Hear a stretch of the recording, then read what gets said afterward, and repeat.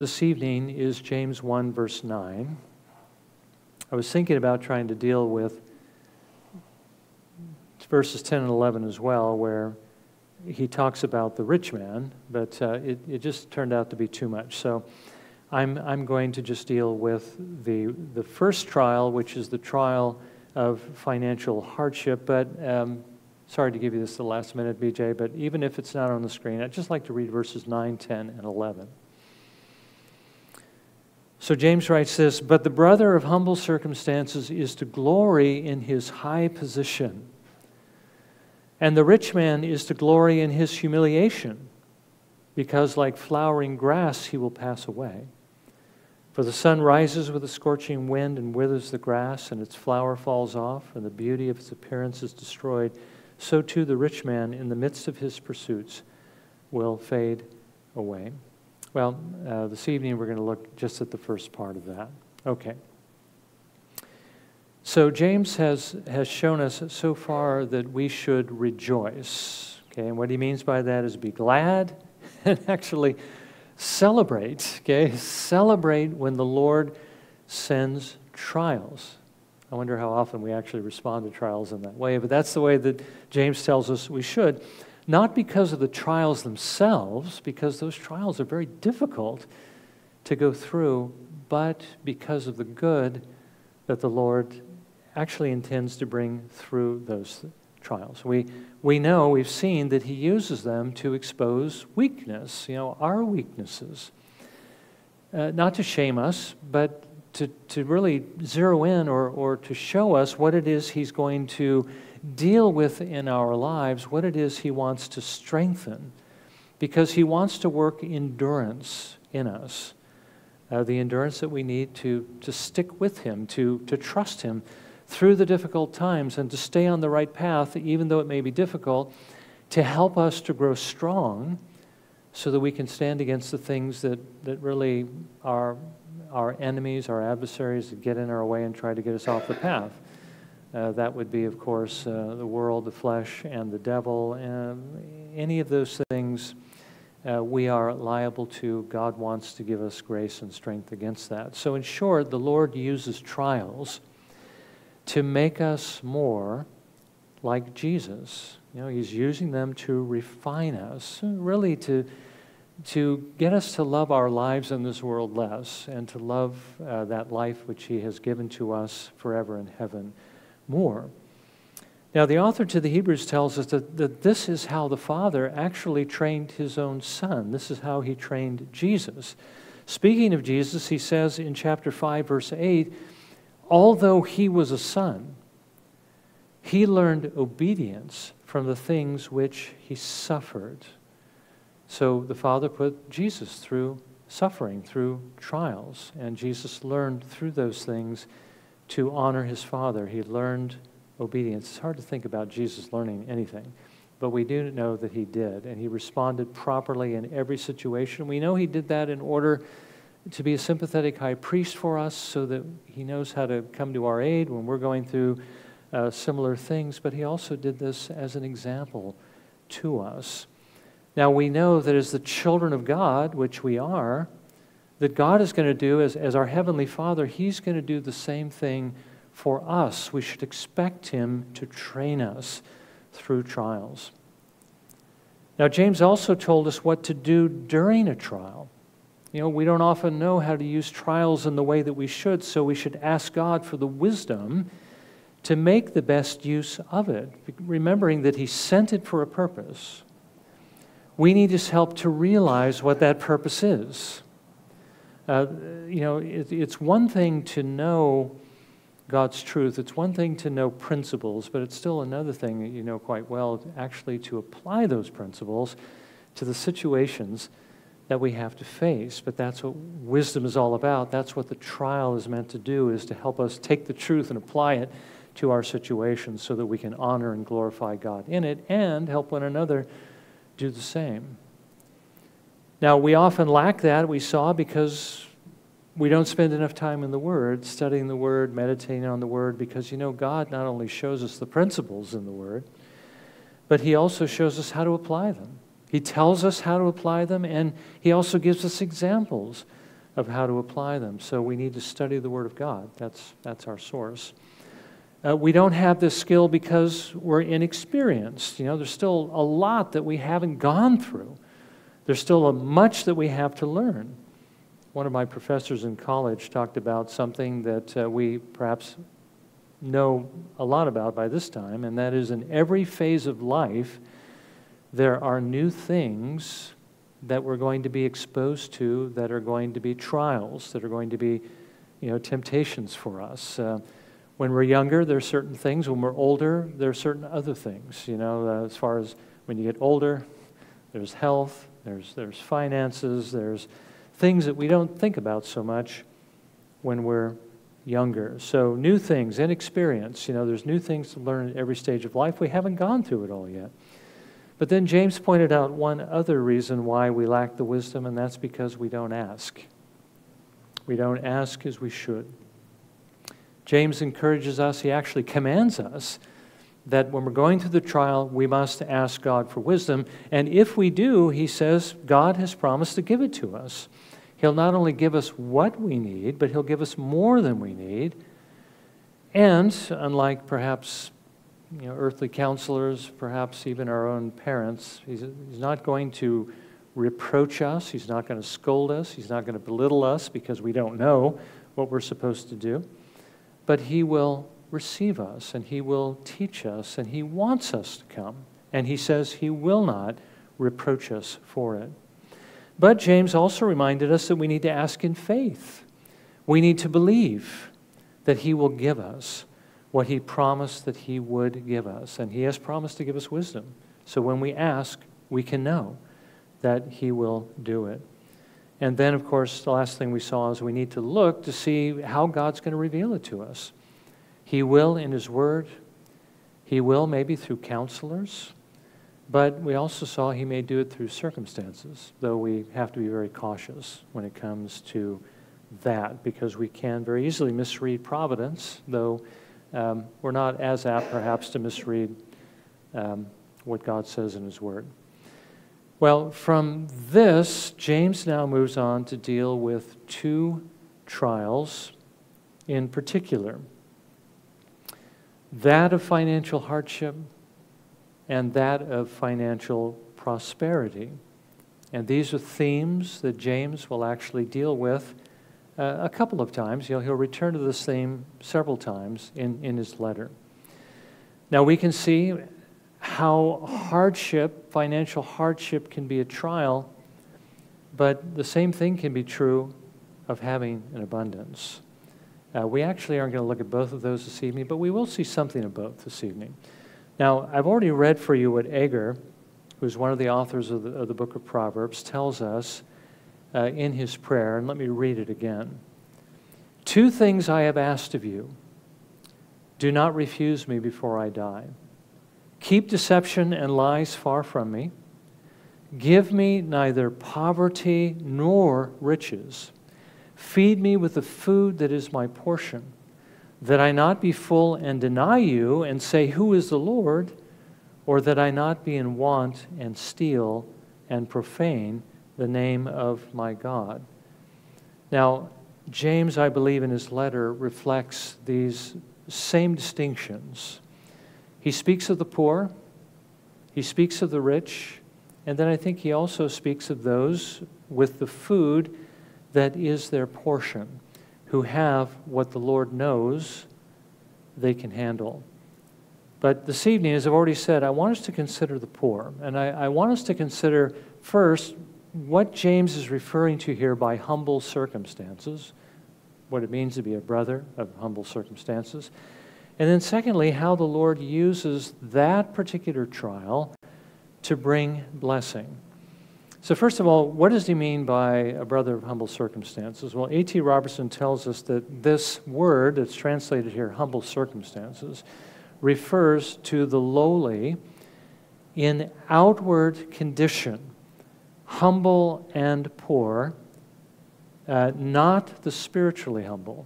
Okay, so not the inward humility, but outward humbling of circumstances.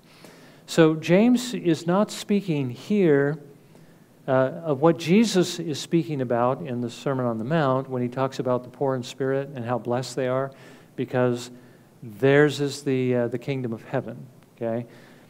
That's not what he's referring to. That is true, what Jesus says obviously is true.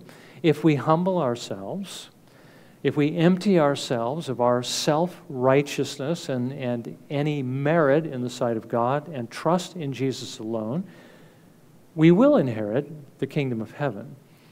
But that is to be poor inwardly, okay? James here is speaking about being poor outwardly, and he's talking about it in the context of trials, okay? In this case, the trials that come to those who have little. Now, again, I said he's going to allude to this particular trial again in his letter, such as where he speaks about the destitution of orphans and widows. They are those who have, that are brothers and sisters, so to speak, of humble circumstances. They are perhaps the most humble of mankind.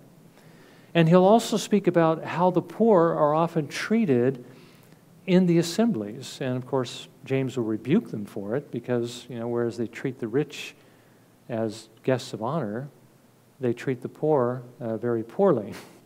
Maybe it's because they view them as someone who is a burden, as second-hand citizens in the kingdom of heaven. And again, that's perhaps one of the trials that come upon those who are poor or in humble circumstances.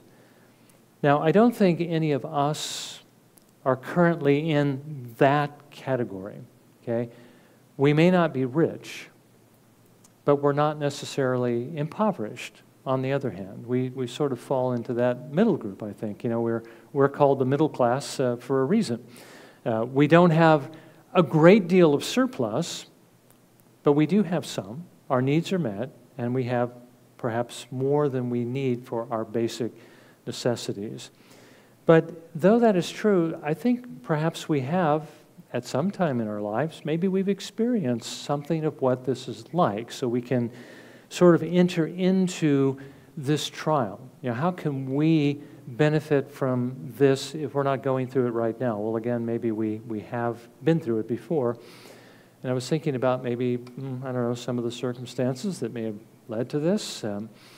Maybe some of us, we moved out of our parents' house when we were young because we couldn't, maybe didn't want to stay there any longer. And when we did, we found out things were a little bit harder outside than we thought they would be. And maybe we were in want. Or maybe we went to college and we had to pay for it ourselves. We didn't have parents to pay the bill for us. And we became the quote-unquote starving students. I don't know if you've ever seen the moving company. It was called Starving Students. I think they probably got rich on that. But anyway, but the idea is if you're pretty desperate for funds when you're in college, you don't have a lot. One of my college professors said in his college days that things were so tight for him and his wife, sometimes all they had to eat was popcorn or maybe just potatoes, and that's it. And the only reason they had that was because some generous soul at the church they were going to dropped off a 10-pound bag of potatoes or maybe a 5-pound bag of popcorn. Things were very lean for them during that time. When Donna and I went to college, we had it wasn't lavish by any means. We had to pay our own way, but things were tight. Tight. So if we wanted to go out, if we wanted to splurge, we'd go to Taco Bell. That was kind of the height. We kind of looked forward to that. But the only way we could afford to do it was by collecting aluminum cans. So we know a little bit about that, but we still had a place to live, and we had food to eat and so forth. And I think about our Shirley sister Nicolay, who's told us. I'm sure you've heard her story of what it was like growing up in Holland under Nazi-occupied, a Nazi-occupied country. Things would have been hard enough in those days, as we know, because those were the days just outside of the Depression. Without the Germans coming and taking whatever it is they wanted, whenever they wanted, that made things difficult for them. My mother's parents often went without food during the Great Depression so that they could give their children something to eat, and that might just be a lard sandwich, or it could be a sugar sandwich. There really wasn't much. But you see, not having very much can be a trial, right? It makes things difficult. It causes stress. It makes us stress about and wonder about, are we going to have enough to eat, or are we going to starve to death? Are we going to end up on the street? Are we going to have a place to live? And of course, as the years go by, one of the other concerns we often run into is, are we going to have enough to retire? To make it to the end of our lives. When we're no longer able to work, is there going to be enough? Being poor can present us with new temptations, okay? Such as Agur reflects in his prayer, to take what doesn't belong to us. He says, don't let me be in want or in poverty so that I might steal and profane the name of my God. Some of you here are familiar with the book, and it's also been made into a movie at least 3 times, Les Miserables. How Jean Valjean, was starving, and it was up to him to provide for his widowed sister and her 7 children, and how not being able to find work, not being able to get food, drove him to do something he would otherwise never have done. He stole a loaf of bread to save them, only to be caught and unjustly sentenced to 7 years of hard labor in prison, something very unjust. The point is, humble circumstances can be a trial, right? But James wants us to know that it can also be a blessing. He says those of humble circumstances should glory in their high position. Now remember, I've already mentioned this once before, but he said in verse 5, if we lack wisdom, we must ask of God. He said, actually, he's commanding us to do that. That is, you must do that, or let him ask of God. That's actually a command. And here he's giving us another command, that the brother or sister of humble circumstances, that the poor should glory in their high position. They should rejoice. They should be glad. They should even boast about their poverty. Because ultimately, James says, they have a high position. Now, he's either referring to their current situation or in what that situation would actually lead them to in God's kingdom. Now, we need to remember that James here is addressing a particular trial. And remember that trials are meant for our good, and that trials should make us rejoice. Count it all joy. Celebrate when you're involved in a trial. So what is it that they are to celebrate in this particular trial? What is it that the poor are to celebrate?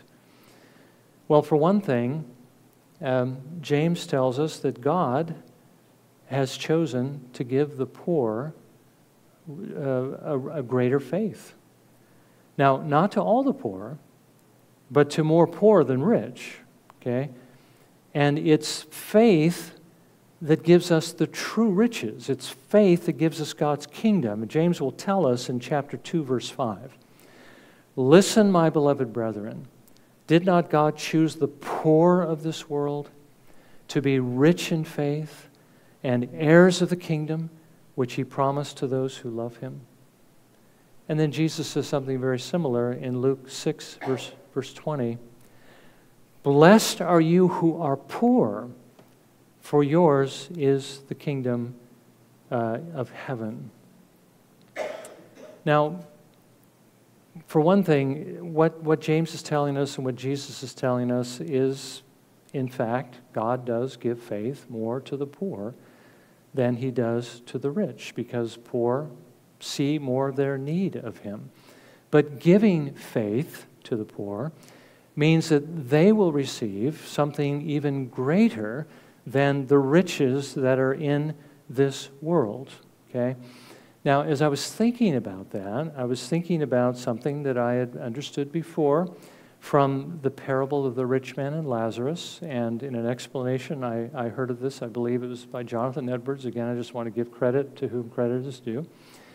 And it's the idea that God has an inheritance for all of his children, okay? And everyone is his children, or are his children. The poor believers receive their inheritance in heaven, whereas the rich unbelievers receive their inheritance here. And I believe it's really what Jesus is saying, as I said in the parable of the rich man and Lazarus, when Abraham was explaining to the rich man why he was suffering and why Lazarus was being comforted. He says this in Luke 16:22, "Child, remember that during your life you received your good things, and likewise Lazarus bad things." Okay? You were rich, he was poor. I mean, Lazarus was impoverished. He was the one scraping, begging for crumbs that fell from the rich man's table, and he wasn't receiving anything. But now he, that is Lazarus, is being comforted here, and you are in agony. So you received your good things in this life. Lazarus is receiving his good things in the life to come. Now, as I just mentioned, there is a sense in which all mankind are God's children. Remember what Paul said to the philosophers on Mars Hill? In Acts 17, verses 28 and 29, "For in him we live and move and exist, as even some of your own poets have said, for we also are his children." And then Paul says, "Being then the children of God," and that applies to all of us here, "we ought not to think that the divine nature is like gold or silver or stone, an image formed by the art and thought of man." We are all God's children. And God gives to each of his children an inheritance. We don't often think in those terms. You know, with regard to the unbelievers of the world, we certainly do with regard to believers. But he has an inheritance for all of his children. Some of them receive it in this life, like the rich man, and some in the life to come, like Lazarus. And if I were to ask you, which would you prefer? Well, Lazarus received the better inheritance because it's one that he gets to keep forever, much longer than the rich man. You know, those who are rich in this world one day have to give up the riches. Remember what the psalmist says in Psalm 73, how he was envious of the wicked because they were rich and how they were fat and they didn't have any pains in their death and they're always at ease, and yet he's, you know, disciplined every day. Things are going hard for him. It's kind of like the rich man and Lazarus, and he almost stumbled until he came to the house of God and saw what was going to happen to them, and then realized what was going to happen to him. You see, it doesn't matter, as Jonathan Edwards said, it doesn't matter who prospers in this world. What matters is who prospers in the world to come. So those who have less, I think this is the point that James is making, those who have less are motivated to trust God more. They have to look out of themselves to something else. It reminds me of the time that, again, Donna and I, when we were part of Calvary Chapel years ago, we used to do street evangelism as a part of our home fellowship group, and we went to different parts of town, some affluent parts and some down and out parts. And the affluent parts, the people wouldn't give us the time of day. We had a very difficult time talking to them about the gospel. They didn't see a need. They had everything they wanted, everything they needed. But in those places where people were down and out, they talked to us quite a bit because they saw their need. Those who have less are more motivated to look to God. Our circumstances can push us towards him. Now, that is the blessing of this particular trial. But I wanted to, well, again, okay, we may have experienced some of that, and we may know what that's like. During those times we had hardships. Maybe it forced us to look to the Lord more. But I think we can benefit from this as well by understanding that trusting God is something we should do, regardless of what we have, okay? Even if we think we have enough to meet all of our needs. And we really need to ask ourselves the question this evening, is that what we're doing? Are we looking to God? Are we looking to God for our food, for our covering, for our shelter? Are we looking to Him to take care of us to the end of our days? Or are we looking to our monetary resources? Our bank accounts, our investments, our pensions, our Social Security insurance. Even if they appear to be enough, even if it seems like they're enough, we cannot trust them. The reason is because wealth is transient. We can't rely on it. At especially in this economy, right? At one moment, you might think you got enough, and you're tempted to say, okay, I can rest, kind of like the rich man. My barns are full, and I can just take my ease. But then the economy shifts, and suddenly what you have is worth so much less, and you begin to wonder, am I going to make it to the end? Well, it just proves what Solomon tells us in Proverbs 23, verses 4 and 5. He says, do not weary yourself to gain wealth. Cease from your consideration of it. Isn't that interesting, coming from Solomon, who was the wealthiest man probably who ever lived? Why? He says, when you set your eyes on it, it is gone. For wealth certainly makes itself wings like an eagle that flies toward the heavens. Wealth is transient. Jesus warns us in the Sermon on the Mount not to store up our treasures on earth for that very reason, because he said, first of all, our possessions can disintegrate. They can rust. The moth can eat them up. The second law of thermodynamics is still in operation. It's turning everything into dust. That fancy car, one day is going to get all rusted. That house is going to become dilapidated. And he says our money can be stolen. We know, again, the economy could collapse.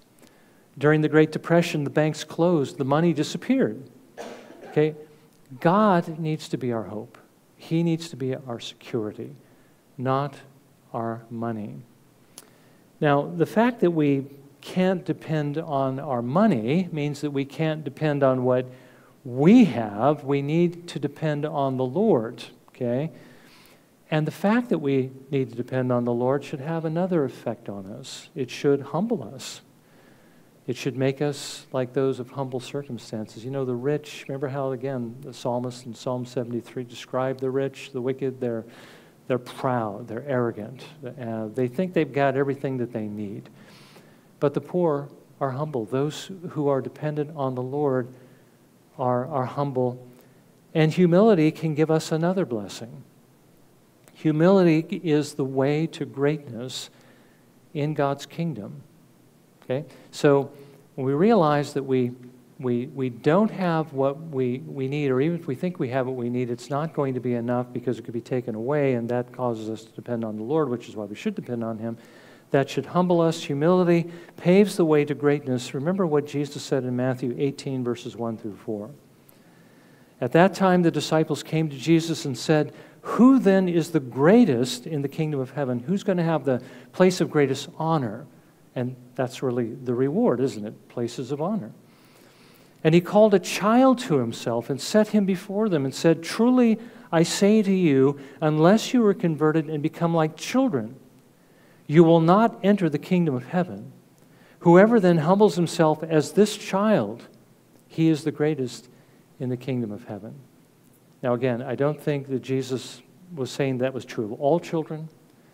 I don't think that there was a particular child who was converted who happened to be very humble that he could just grab and use as an example. But I think he was talking about, again, the childlike humility, how a child depends on their parents for everything. We're talking about an age where they actually do that.